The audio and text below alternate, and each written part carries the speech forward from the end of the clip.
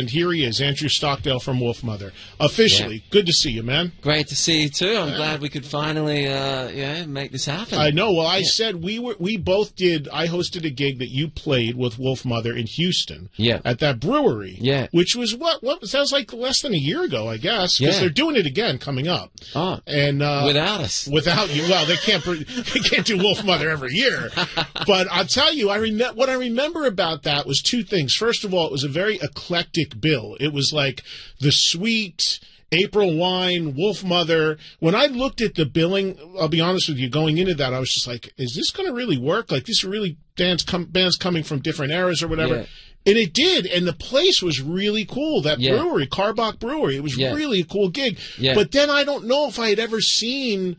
You and I had met a couple of times, but I don't know if I ever saw Wolfmother play. And I remember standing out there and being fucking floored at how killer. And I remember I texted you, and I was just like, "That's the way to do it, man." That was just like badass. You played as a trio. It was three guys, and you just massive like riffs, and you singing great. And I was like. You know, one of my big peeves, Andrew, is I am so over and sick of rock bands playing to tracks and having fake vocals and instruments and all this bullshit going on. Yeah. And you went up there and you plugged in and just went for it. Hey, and it was fucking killer, man. And I came on this show right afterwards, when the next day I got back on the air, and I was raving about seeing Wolfmother and how good you guys were. And I remember you had sent me a text. You were just like, "Yeah, man, we're just going for it and just kind of stripped down and just doing our thing." And it was really, really cool. So thanks. What are you doing now? You came over to the U.S. to do a handful of dates. We have a European tour starting up in like a 30-date tour with festivals and everything. And I thought, rather than fly from Australia to Dubai or Singapore up to Europe, I thought, why not go to LA, do 4 shows there, record in a few studios. I went to Dave Grohl's studio for 2 days. Oh, in his house? The one in his garage? 606. Oh, okay. Which I heard your story about the fundraiser that he dropped Dave just showed up. Yeah. He's in Encino. Yeah. Because I host a cancer charity event for Ronnie James Dio's foundation. Yeah. And we do an event. We do 2 events a year, but one is in a park in Encino, and a bunch of people jam. Yeah. And then Dave showed up and got up and jammed a couple songs that day. So it was really cool of him to do it. He lives right by that park, he told me. Yeah. But because I know they did a Foo Fighters record, he always says in his garage. I'm sure his garage is nicer than most people's houses. Top-notch studios. Right. But he actually lets other people come there and record. He'll actually sub that out. Yeah. Well, I just got in touch with his keyboard player, Rami. Okay. And he's like, "Hey, I can put you in the studio if you want to use, 606." And I was like, "Yeah." Because we did both of our first records on that desk, the Sound City desk. Oh, that's right, because there's a documentary about Sound City that he did, and he took the console and put it in his studio. Oh, so there's the connection. I get it. Yeah. So it was funny seeing that desk that used to be like the Holy Grail. Like, you wouldn't go near it, and now they've just got it there and actually using it. Yeah, it felt like when I made my first record, there was like 3 engineers, and the one who sat at that desk was just like holding the fort. You know what I mean? Like he's going to destroy you if you looked at it the wrong way. But now it's kind of, they've got it. It's a friendlier like his people are super friendly. Yeah. Well, so is Dave. Dave's the front man of one of the biggest rock bands on the planet with Foo Fighters, but he's like the most unassuming, regular dude. You know, I always respected that about him. Yeah. I mean, he's always just, he's if you run into him, like, very approachable. Even the thing we did just a month or so ago in Encino, he walked by with his kids, and he walked in, and he said, "Hey, what's going on here?" And I said, everyone told him, and then the next thing you know, he said, "I'm going to go take my kids home, and then I'll come back." Yeah. And sure enough, he came back. He went out to the food trucks, bought him some food. Like, just a totally great dude. He really is. He always was. Yeah. So that's cool, though. Did you do the shows in LA already? Well, I recorded 2 songs there. Then I did 5 we had a show in Mexico too, which was insane. which is one of the. I'll show you the footage on our Instagram, but it's just like this riot. Headline show? We were second to the headline. Okay, so who else was on the bill? About 50,000 people. Interpol. Okay. So we were kind of like the rough and ready rock band, and they were like the sophisticated black suit kind of intellectual band. But so there, yeah, we had that, and then we went. Then I flew straight from Mexico up here. So you did a few shows in the L.A. area in California. Yeah. Then you went into Dave Grohl's studio, recorded a few things. You did the thing in Mexico. Yeah. And now you're here in New York City. Yeah. And you're playing Irving Plaza here in New York tonight. Yeah. And then tomorrow you said you're at the Stone Pony in New Jersey? Yeah. Tomorrow. Yeah. So how many dates left? Just a few dates, just a handful, and then what are you going back to Australia? 3 more shows here on the East Coast, and then 27 shows through Europe. We're doing Lollapalooza in Stockholm. There's a Lollapalooza in Stockholm? Yeah. Europe has been massive for us for years. Hey, it's almost like, I would say, when you add up all the tickets of like all your shows, and like I think here it was about 50 to 100,000 or something, but there it's just, we stopped counting. 600. If you include all the festivals and it just goes on and on. So the tour you're doing coming up of Europe, is it all headline dates beyond that 1 or 2 festivals, or about 15 headline shows and the rest maybe 10 festivals? And how many people, you say Europe is so strong for Wolfmother, how many people do you average as a headline, straight headline there? What size venues? It varies.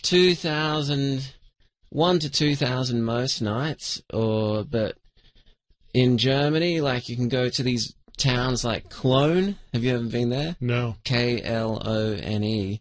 And we get 5,000 people.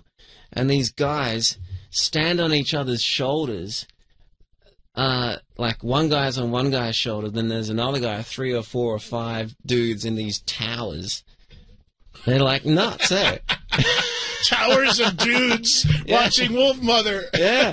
Yeah. In Germany. That's why I imagine them with like big goblets of beer in their hand while they're watching as well. It's like that. It is. Yeah. So let me go back to the Wolfmother story if we can. You mentioned making that first record. Yeah. Which is what, 15 years now? Our record label that we were signed to, we were in there doing the record with Dave Sardi. And the guy who owned our record label, his credit card bounced. He couldn't even pay for the first day of the studio. What label was that? Weren't you guys signed to Interscope? Modular. And he sold...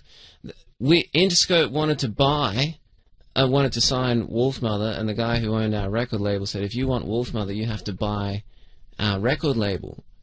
So he saw all these bands got, leveraged into the States via us. Oh, I see. And other bands like, Tam Impala, they were other signings that came in after us. They were like, we need another Wolfmother. But they've gone more psychedelic, and they've more, sort of dancey kind of electro kind of thing now. But so the guy who signed you, this label Modular, whose credit card was bouncing while you're making your first record, what was his hook to Wolfmother? Was he Australian, or is he Australian? Australian guy. So you were signed in Australia initially. Yeah. He wanted to sign us after the 3rd gig. How long had Wolfmother existed before you got signed? 3 gigs. 3 gigs? 3 gigs. Wow. 3 we didn't like we had Woman, Dimension, Love Train, White Unicorn, 4 songs. We had a 15-minute set, and that's what we played. So it wasn't one of these things where you were pounding the pavement forever trying to get going. It happened success. Right out of the gate. Like, I've never experienced anything like it or anything since. It was just like, we started a website back then with, 40 emails. Would you play here? Would you fly here? I think we came to New York like 2 weeks after we got signed. We played in a shop down in Soho. Did you have bands before Wolfmother that we don't know about in Australia? All like terrible amateur bands, hey. terrible bands that, you know, came last in Battle of the Bands. And Oh, really? yeah, like, but when we started Wolfmother, we were going to audition for a singer. Because I was just like the guitarist, like the, you know, tag-along kind of vibe guy. Did you not want to sing, or you didn't know you could? I didn't think I was qualified for the gig, you know. Yeah, like we made posters and stuff to audition singers, and then I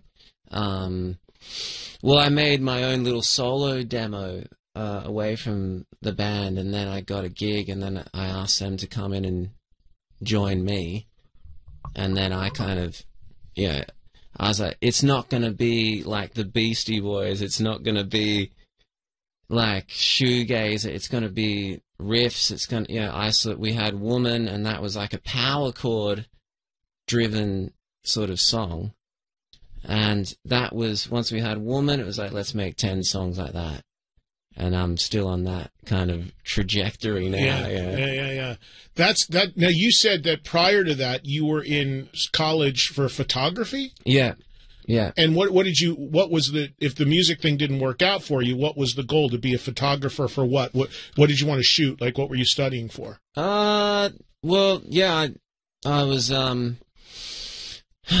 started off doing fashion. Oh, okay. Would you believe it? Oh. Better looking at fashion models than looking at dudes in rock bands, I would think, right? I was doing models tests and all this kind of stuff, and I sort of, by the end of that, I was, I was in a squat, like, you know, like around here you see like a level of a building that's just abandoned, say in Times Square or something. Yeah.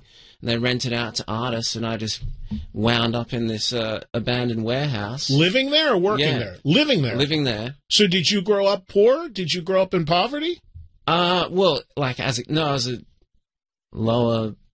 Well, it's hard to say. Well, middle class, you know, sort of lower middle class suburban delusions of grandeur, you know, like right. But now you're out on your own, and that's what you're able to afford. Yeah. So you're kind of putting your dues in. Yeah. No, I was like, you know, my parents, you know, if you wanted to go back there, you had a route. If I failed, I could. Yeah, you had a fall backup back plan on something, you know. Right. But so I just wound up in an inner city kind of warehouse, and then started demoing songs whilst I was doing photography. And the whole thing, like, you know those people who do, like, paintings or whatever, and they're always showing their friends a painting, and they're, like, terrible their whole life, but no one has the guts to tell them? Most bands with their demos, that's what happens. That, to me, I tell bands that all the time. I'm like, the biggest obstacle you have is you don't have anybody in your inner circle willing to tell you it's not good enough yet. Yeah. Because your friends, your girlfriends, your wives, they're all going to tell you it's great. So you get it. Oh, totally. So I didn't want to be one of those people, you know. And I thought maybe I was, and so I booked in the first. That you sucked, but no one was willing to tell you sucked. Yeah. So I booked in the first gig, and I said to my girlfriend, I was like, "If I suck, just tell me, and I'll stop music because I'm always sitting on the couch playing the guitar." But see, here's the problem, Andrew. Let me just jump in on this. You see, you say that to your girlfriend, right? Me in my position over the decades, I've had a million bands come to me and they'll give me their demo or they'll say, I want you to tell me what you really think. No, I want to tell you really. And then if I tell them the truth, which 99% of the time is it's not good enough, you talking shit about me. Or they can't handle it. Oh, yeah. So it's like the double-edged sword. It's like, but wait, you told me you wanted the truth from me. I'm not telling you that I'm the beginning and end of everything. I'm just telling you from my perspective, you wanted my opinion. You get it. And no one is willing to tell them that, you know, you need to go back and work more on it. And if you didn't like them or didn't, if you wanted to just keep them in the dark, you'd be, that's great, man. You know what I mean? If you wanted to just waste your life continuing on this, you could tell them that, but you feel like, hey, I'll give you some honest feedback, and then it's like, boom. Yeah, you shit talked my band. Yeah, and that's just it. That's the number one problem I see with aspiring bands, especially today where anyone can make music and it's so overcrowded and the market's so flooded and you can put out music in so many different ways that I see these bands that are out there and pounding away for decades, years, and they can't figure out why nothing's happening. Yeah. Because no one has this balls to tell them, guys, it's just not good enough. Yeah. You need better songs. You need this. You need that. Because they've surrounded themselves with people that are just telling them what they want to hear, reinforcing the fact that they're great when they're not. Yeah.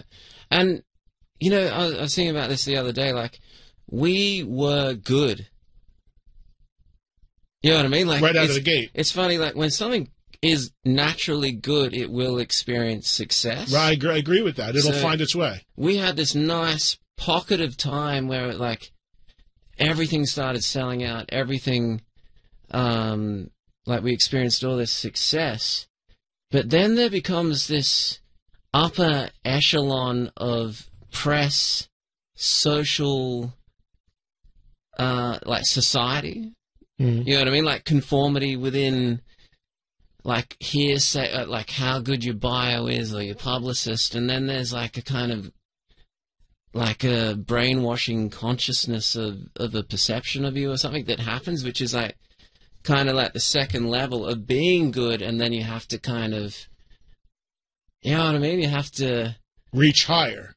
You have to come up, like, I remember back then, you know, Jack White would say his drummer's his sister, or you have to have some hook, long-winded story to appeal to journalists. Like, right. You know what I mean? Like, right. There's got to be more than just great music to get to the next level. There's going to be some story, some drama, some additional hook. A story, yeah. Even if it's fabricated, it's got to be there. And that's kind of, which I think is kind of false to an extent. You know, like, I think you can lose yourself in that a bit. You know what I mean? Yeah. Well, did you find that happening? Were you guys pressured into that? I mean, the first Wolfmother record comes out, does really well all over the world, especially here in America. Yeah. And then all of a sudden, like, you know, and then did the guy who couldn't pay for the record label, you eventually transitioned to a major label, right? You eventually, did the whole thing ended up going to Interscope, right? Yeah. And then what happens from there? Because you had, the arc of Wolfmother is like what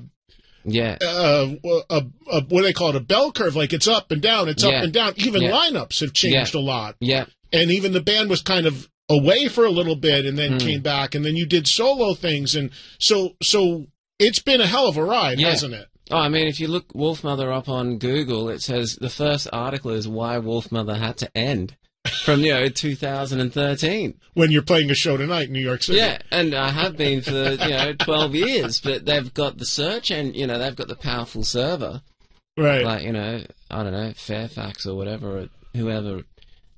So you're right. There's this virtual perception of what we're doing, and the reality of sold out shows around the world for 15 years or close to, maybe 50 short or 200 short or whatever, Right. But now the band, there's been a lot of people in and out of the band, and I know over the years, but now you would agree that the band is synonymous with you. I mean, you are there's a lot of bands. It rests on my shoulders. Yes. I've got to make, if the more I can put into it, the better, the more successful it will be, because when you sing and play guitar, I'm not like a Page and Plant or a Mick and Keith or, I'm not like Tyler Perry. Yeah, you read my mind. Wait. Yeah. So when you do both, you're in a powerful position, I think, musically speaking, because you can write, you can sing, you can do the riffs. I play the drums or whatever. So who else is in the band with you now? Is it still a trio? Same guys that you saw last time. Same guys. Hamish has been in the band for about 6 years or 6 or 7 years, and Brad Heald, he's been in the band for about a year. It's funny, like, for me it feels like yesterday, but it's like, a year has passed since his first gig. Now, were those guys Australian as well? Australian, and we've got a guy, Leo Munns. He's from a band called The Love Gang, which is sort of like a Motorhead kind of band, and he's playing keys at the moment. I think when you saw us, we didn't have keys. No, it was three. It was three guys. And we usually have keys. But I'm sure it sounds great with keys, but I loved the trio thing, man. Because the keys can block out. They just take up that whole sonic space. To me, there's never enough. You can never have too much guitar. Yeah, and big guitar tone and sound, and that's what I'm saying, man. That show that I saw in Houston, I mean, you guys just, I mean, it just killed. It was like a bulldozer, man. It was just, you just came out and just kept pounding away, and there's the riffs and you know, your voice is it's funny to learn that you were auditioning singers, because your voice is such a signature thing about Wolfmother. It's so powerful. Yeah. And it's amazing that you actually weren't even going to be the singer originally. Well, it takes a while for, you know, sometimes a social dynamic is different to a musical ability, you know, when you're hanging out with your friends and the position that you take within your friends, and once you start playing music, then everyone else's abilities kind of reveal themselves, yeah. Well, the other thing too is there's people like, you have to want to be